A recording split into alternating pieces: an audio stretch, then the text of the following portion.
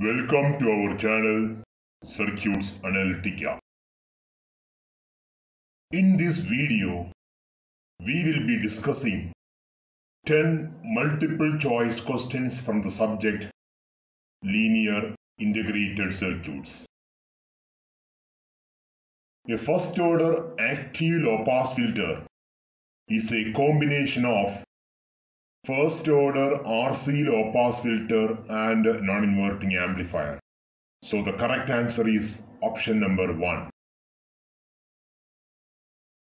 Sinusoidal signal at 100 Hz is applied to a high pass filter of cutoff frequency 1 kHz. Output of the filter is 0. Answer is option number 1. So here the cutoff frequency of the high pass filter is 1 kHz.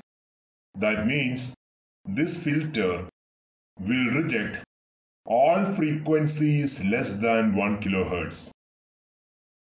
So 100 Hz is much lower than the cutoff frequency. So output of the filter is almost equal to 0. IC555 is used as the correct answer is timer, second option. So IC555 is a general purpose timer IC. So basically IC555 is a timer IC. In some cases it can be used as a comparator, but the basic application is timer. So the correct answer is option number 2. The function of pin number 2 of IC555 is the given options are ground, reset, output. So pin number 2 of IC555 is the trigger input, which is not in the given options. So the correct answer is none of this. If pin number 4 of IC555 is grounded, its output is ground. Pin number 4 of IC555 is the reset pin. And if reset pin is connected to ground, IC555 will be in the reset condition. Output of IC555 is equal to 0. So the correct answer is ground, option number 3. If pin number 8 of IC555 is connected to plus 12 volt, maximum output voltage is 12 volt. So pin number 8 of IC555 is the power supply pin VCC. So output of IC555 swings between VCC and ground.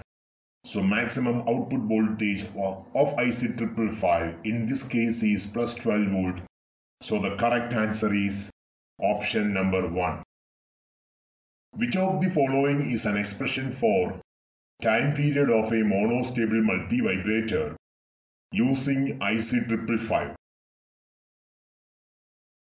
So T is equal to 1.1 RC for a monostable multivibrator using IC555. So the correct answer is T is equal to 1.1 RC, second option. The flip-flop in the internal diagram of IC555 is SR flip-flop. So inside an IC555 there is an SR flip-flop. So the correct answer is option number 1. Fastest analog to digital converter is flash ADC. So the correct answer is option number 1, flash ADC.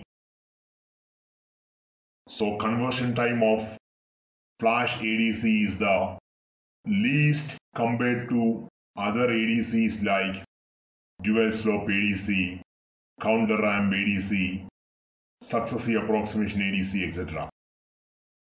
So fastest analog to digital converter is flash ADC. The correct answer is option number 1. In a 3-bit binary weighted resistor digital to analog converter, if the value of resistance between LSB input and inverting input of the op-amp is 10K, value of resistance between MSB and inverting input is Correct answer is 2.5K. So the correct answer is option number 2. Thanks for watching Circuits Analytica. Enjoy learning.